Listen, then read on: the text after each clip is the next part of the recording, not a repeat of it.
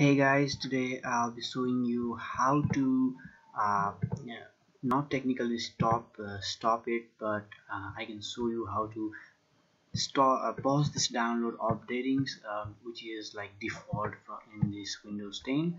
So let's get to it. Okay, so first of all, you can see here I have a download going on.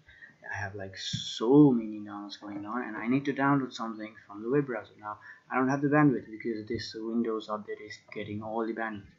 So what do? I was just messing around with it, and I found a small thing that I can show you guys. So let's get to it.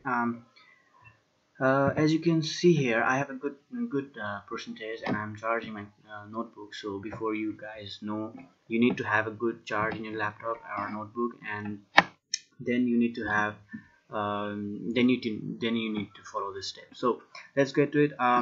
So I'll just unplug my chargers, and now as you can see here, it's 89%, so it's good enough.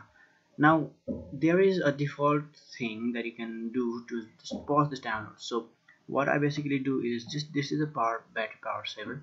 So when I turn this on, Microsoft realizes that I have a battery power mode. So this will like go on and pause all the downloads. See, so battery saver is turned on. We have pause the downloads and we'll start again. So this means this has stopped the Windows update, and now I can finally go to this and any website and download anything. So as you can see here, here's the official line from the Windows agreement, license agreement, as we all agreed. So the software periodical checks for the system apps and updates. So downloads and install this for you. You may obtain updates from Microsoft and authorized sources. So blah blah blah. So by accepting, so we did accept it. I did not read it. Agreement, you agree to receive these type of automatic updates without any additional notice.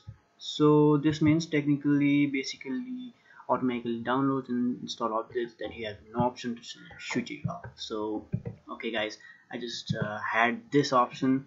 I normally use this battery power saving mode, because if you just remove it, it's going to download again. Now this is like pain. Okay, so I just turn it on, pause it all, and do my stuff. And when I go to sleep or I don't have any work, I just power I just remove the power saver. And so also when you guys just plug it on, charge it, the battery power saver mode will get turned off. So that's a bad thing. It will be disabled and you cannot turn it on. So that's a bad thing. So you need to have a good charge in your laptop or notebook, and then you can just pause this thing and enjoy your bandwidth as much as you want for a while, at least for like 3-4 hours maybe. So okay guys, thank you very much for watching, and please subscribe and like and comment in my videos. So thank you guys.